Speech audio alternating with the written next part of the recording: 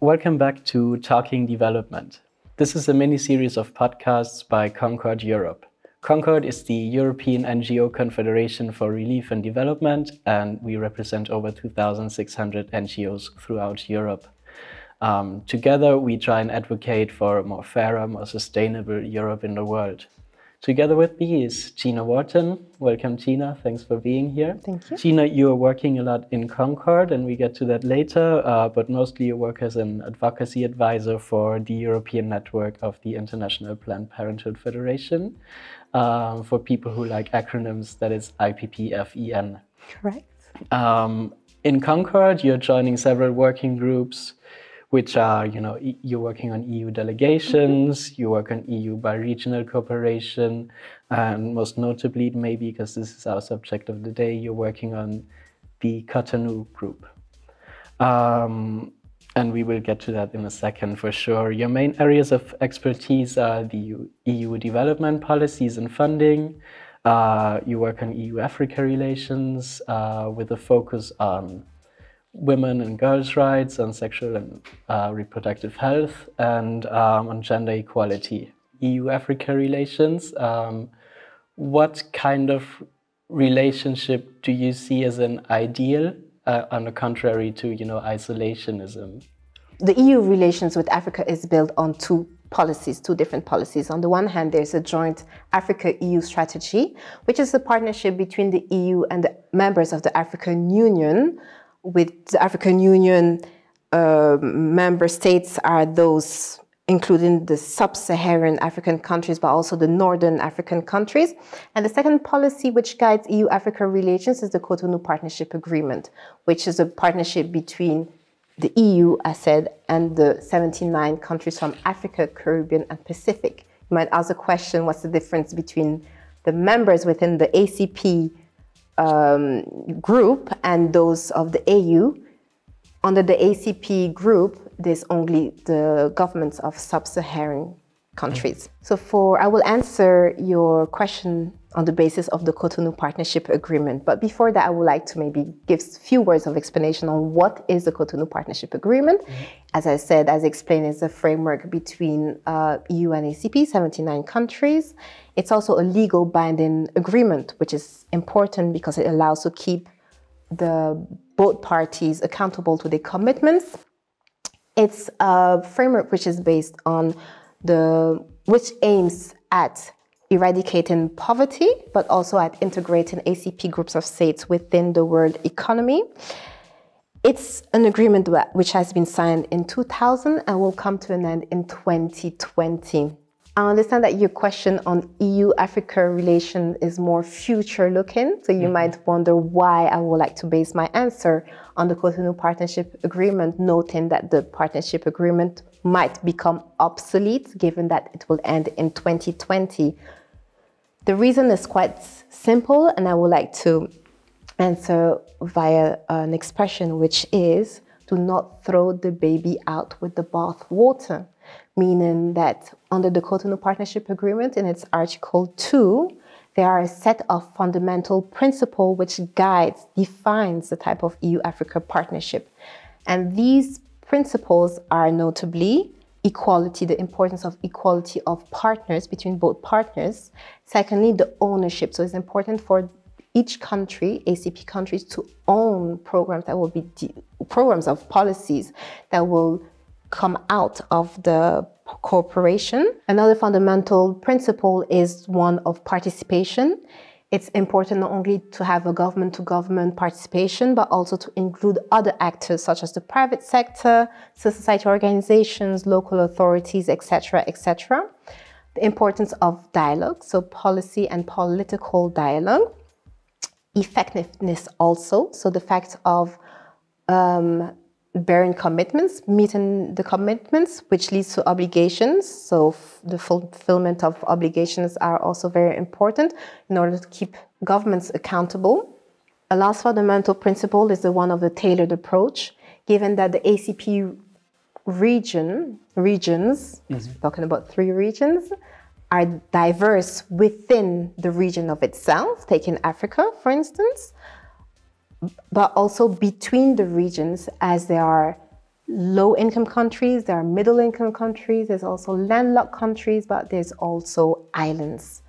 So policies must be adapted to these realities.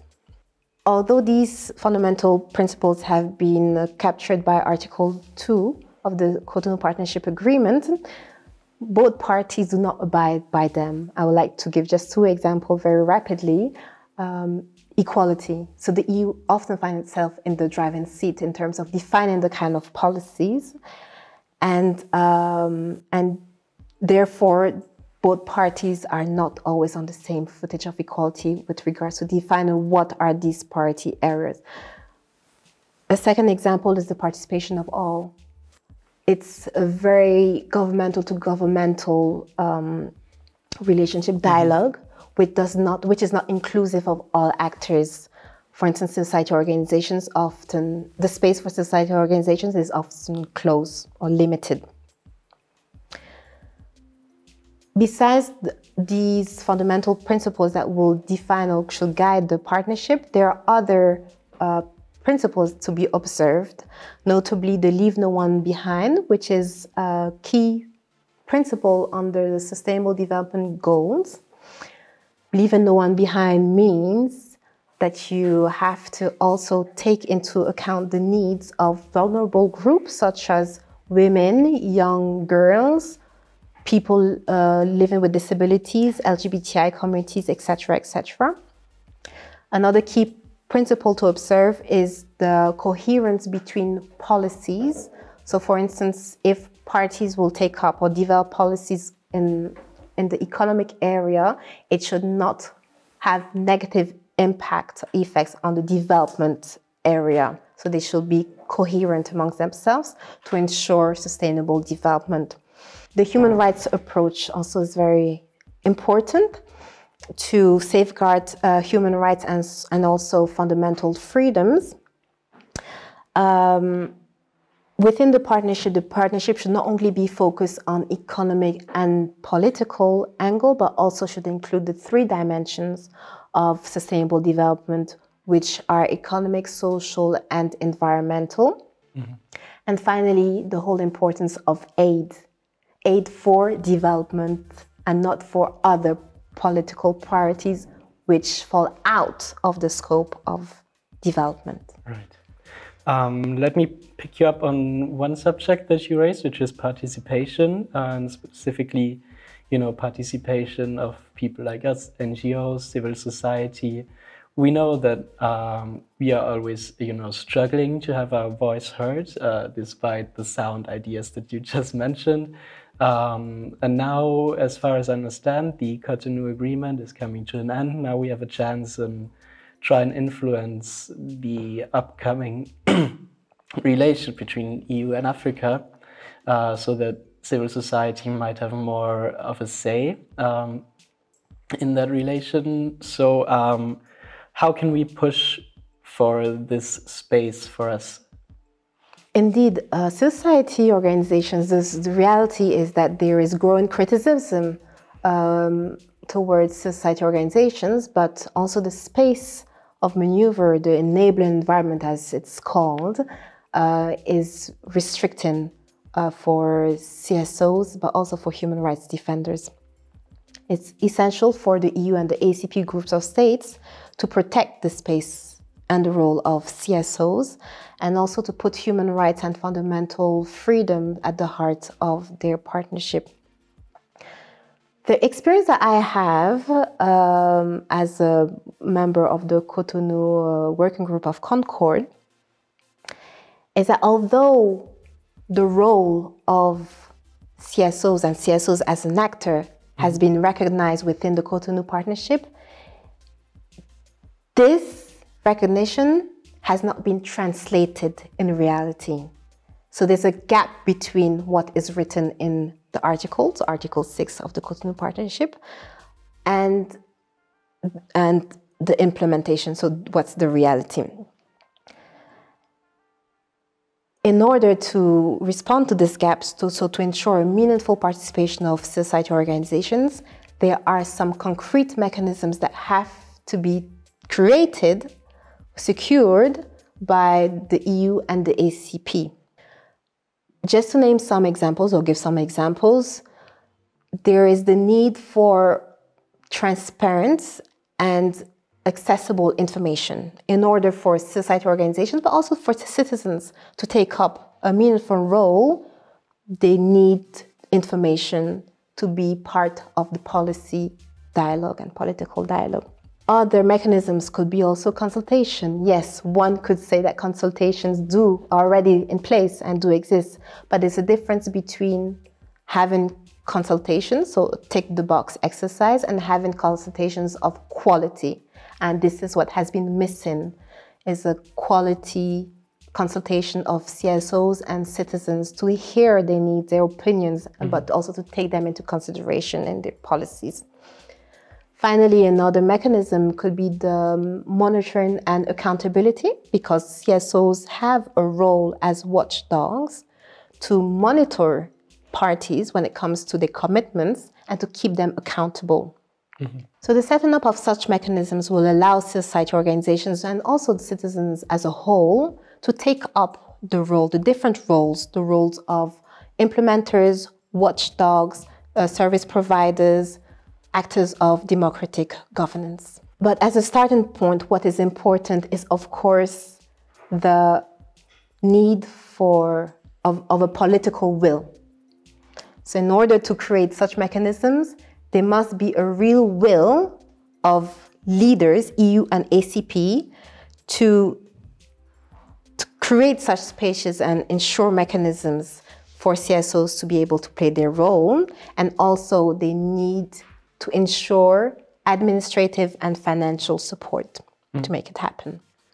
Now let's assume we do have this support, and let's assume we do have our say. If it, were up to you, and you could decide, okay, we live in a globalized world, we have those partnerships in place, we are facing a whole lot of, problems that cannot be solved from one region, let's say. What are the main areas that you would say we have to tackle in our partnership with Africa? Well, before all things, it is up to the EU and the ACP to define their main areas of cooperation for the future. The EU and the ACP are currently pursuing negotiations, notably to define these main areas. Official negotiations have been launched or were launched in September 2018 in New York, and significant progress has been made. Notably, both parties have agreed on the guiding principles for the future framework agreement. They have also agreed on the structure, what kind of structure this future agreement should take up. So they have agreed on a regional approach, meaning an EU-Africa pillar, a EU-Caribbean pillar, and an EU-Pacific pillar with a common foundation, which means basically a set of principles and guiding priorities that will run through the pillars.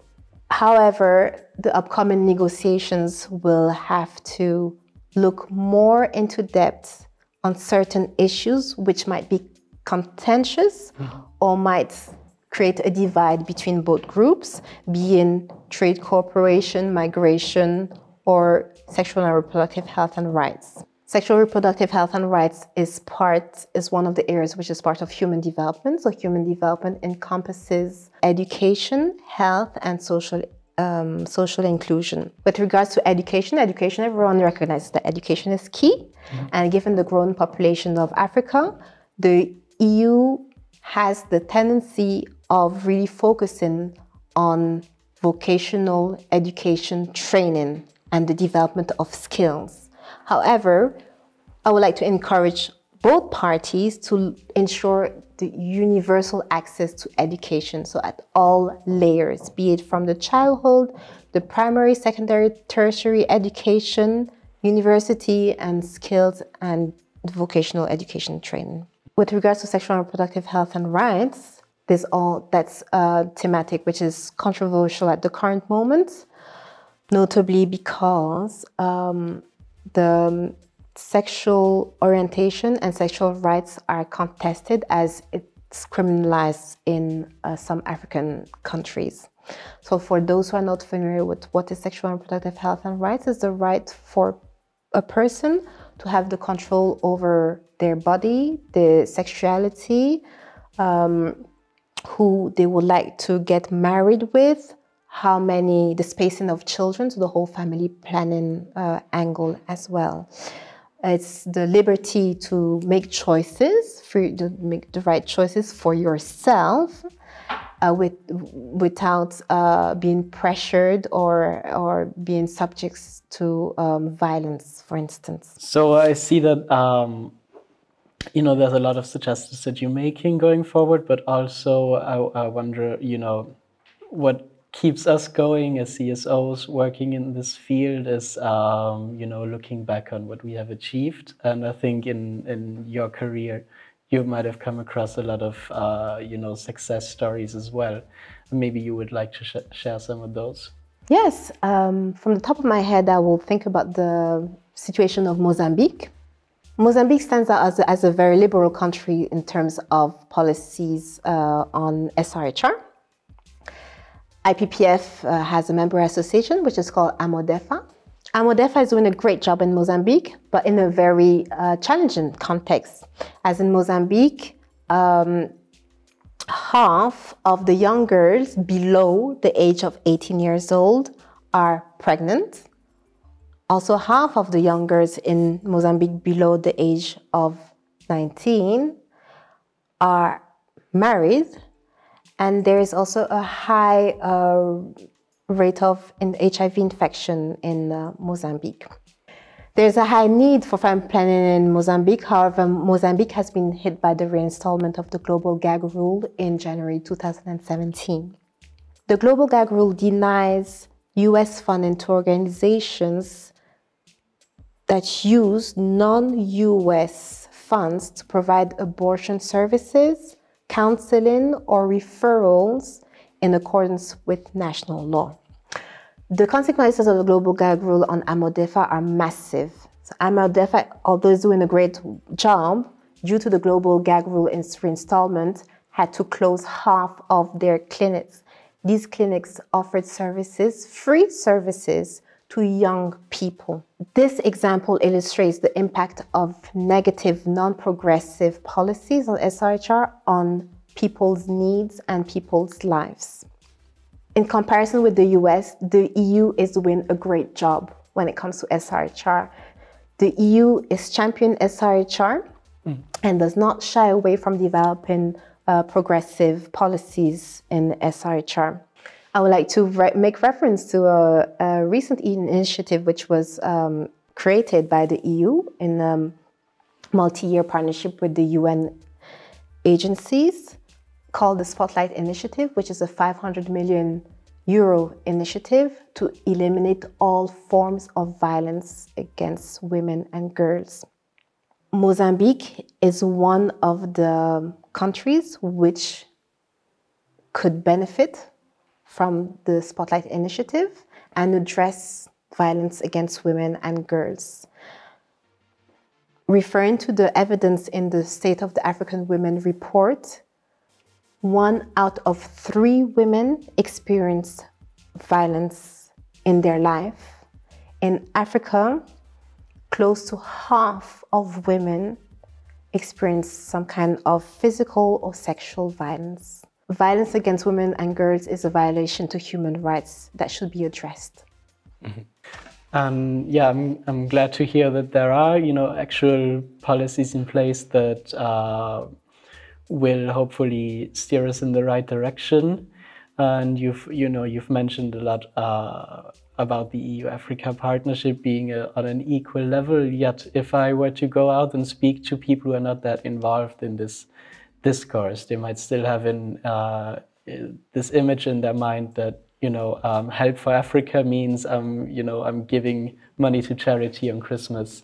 How would you respond to this image? It's true that this image is still existent today. I mean, we could see it also through campaigns on television, the Help for Africa call to citizens.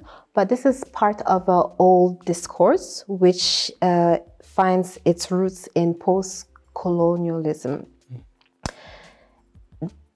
The Help for Africa echoes or portrays binary dichotomy relationship.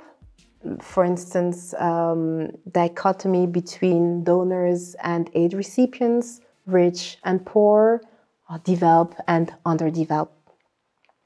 However, the realities such as Europe and Africa have moved away from this aid for Africa.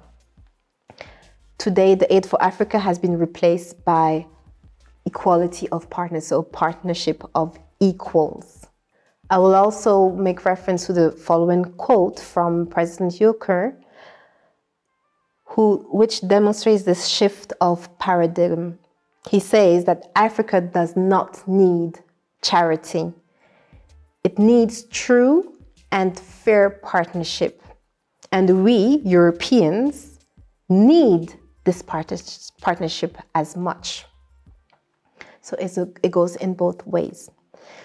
Some European policymakers might also refer to a win-win partnership, meaning that both Europe and Africa could benefit from this partnership.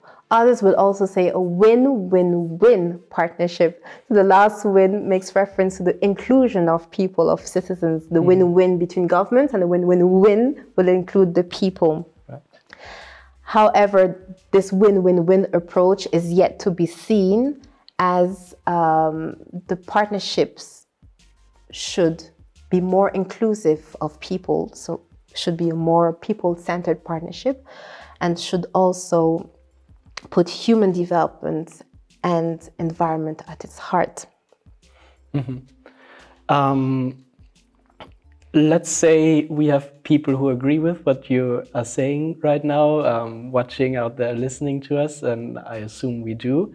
The difference between, giving charity and the complexities of, those partnerships which you are describing is that the latter feels very, very hard to grasp for everyday people and voters who are not that engaged in the subject. So I'm wondering, what it actually does lie in our power in order to influence these relations for the better.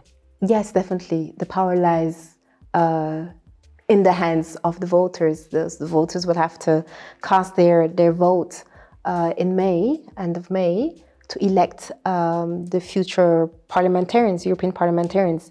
It is therefore important for citizens to be knowledgeable of the power that their vote will give to a European parliamentarian. As we all know, parliamentarians represent European citizens and are the voices of citizens, are there to ensure that the needs and the asks of citizens are addressed through policies. According to the 2017 barometer, 91% of Europeans believed that promoting gender equality was a key value, something of importance. Gender equality indeed has been taken up by the EU within its policies. So the EU has strong policies to mainstream and to implement gender in internal and in external actions. However, noting the upcoming changes with the newly elected parliamentarians and also the commissioners in September and October, things could change. So EU gender policies might not retain the attention in the future. In order for the attention to remain on gender, European parliamentarians can raise questions to the Commission to have more clarity on how gender policies are implemented and to see whether these policies are implemented effectively. Another power of parliamentarians is the budgetary control. So parliamentarians vote the EU annual budget, but also the multi-annual financial framework, which is a fancy name, all to say the EU long-term budget for 7 years. Basically, the European parliaments could decide on the amounts that will be allocated to a certain priority. So if a citizen's interest, as the barometers have shown it, is gender, then the European parliamentarians who support gender also could influence by their vote the allocation to gender. Finally, the European parliamentarians also within their respective committees develop reports and resolutions in which they ensure that the needs and the asks of citizens are addressed through political measures and policies. So I see there's plenty of reasons for us to seek out those politicians whom we trust to represent our interests and our ideas. Thanks a lot, Gina, for being on the podcast. It was a delight. And thank you all for joining Talking Development, and we see you next week.